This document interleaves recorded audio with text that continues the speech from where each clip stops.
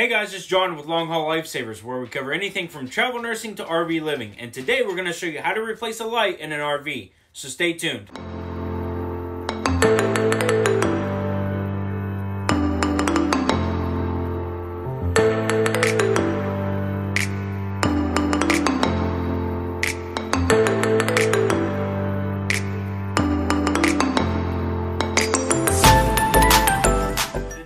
Replacing the light in our 2017 Van Lee Volano.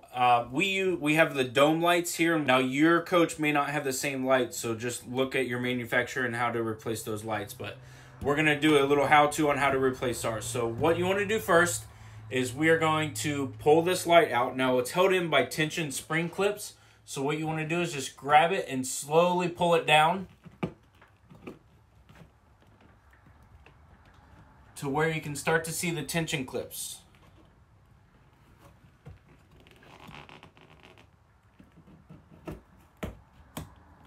Okay, that's one clip out, and then you can just pull the other one out. So normally these lights have butt connectors that are soldered together.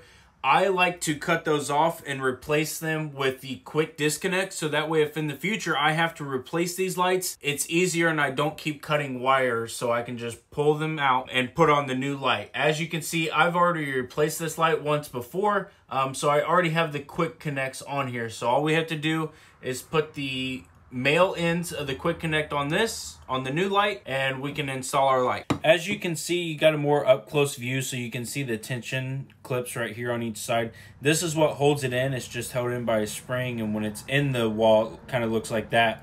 When you're pulling it out, it's a tight spring, so it's hyper extended. So what you want to do is get one pulled down and kind of push up with it on your hand, so you can slide that piece out and then pull the rest of it out. So what we'll do is we're going to go ahead and put these connectors on here, the male ends of the quick disconnect, and then we can get this light put back up. So as you can see, we got the male quick connects on here. So now we can attach these to the female quick connects that we have right up here. So white goes to white and black goes to black, just color coordinated.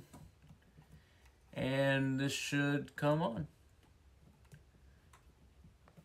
Okay, so now that we have the light hooked up, connected, it's working. I'm gonna push these wires back up into the ceiling.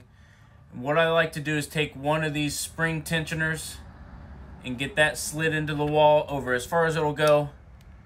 Take the other one, hyperextend it, and just let it snap. That's gonna be it for today, guys. Thanks for watching. Don't forget to like, share, and subscribe, and also follow us on Instagram at Long Haul Lifesavers. See you guys.